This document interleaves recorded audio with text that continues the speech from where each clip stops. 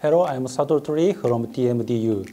I and my colleagues have recently presented a paper, Involvement of casein kinase 1 epsilon delta in the pathogenesis of familial Parkinson's disease caused by CHCHD2 to EMBO molecular medicine. I would like to introduce this study. In this study, we focused on CHCHD2, a novel Parkinson's disease responsible gene. CHCHD2 T6 mutant was reported as an autosomal dominant type of disease.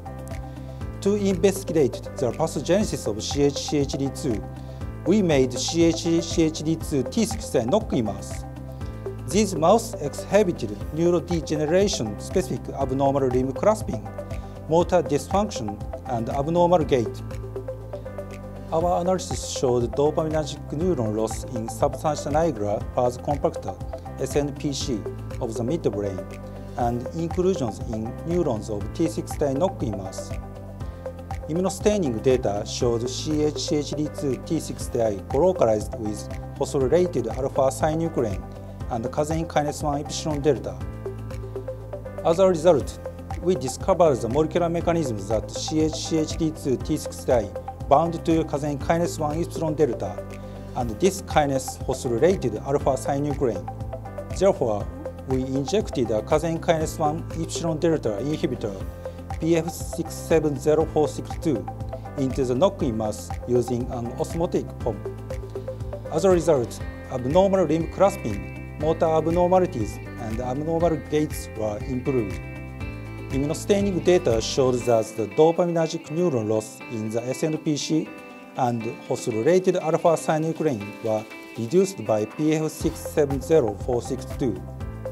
Next, we analyzed an autopsied brain of PD patient with CHCHD2 T6 mutation. Immunostaining analysis demonstrates that CHCHD2 co-localized with casein kinase 1 epsilon delta, suggesting that the same pathogenesis occurs in the PD patient. We also used patient iPS cell-derived dopaminergic neurons. As a result, we found that abnormal cell shapes and phosphorylated alpha-synuclein in patient neurons. These abnormalities were suppressed by PF670462. This is our model. CHCHD2 T6 mutant is bound to casein kinase 1 epsilon delta, and this kinase phosphorylates alpha-synuclein.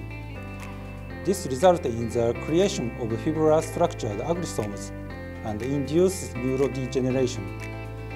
The abnormalities could be suppressed by inhibitors of casein kinase 1 epsilon delta, PF670462. We will develop more suitable inhibitors with fewer side effects. We also believe that pathogenic mechanisms such as the T6 mutation may be involved in sporadic Parkinson's disease.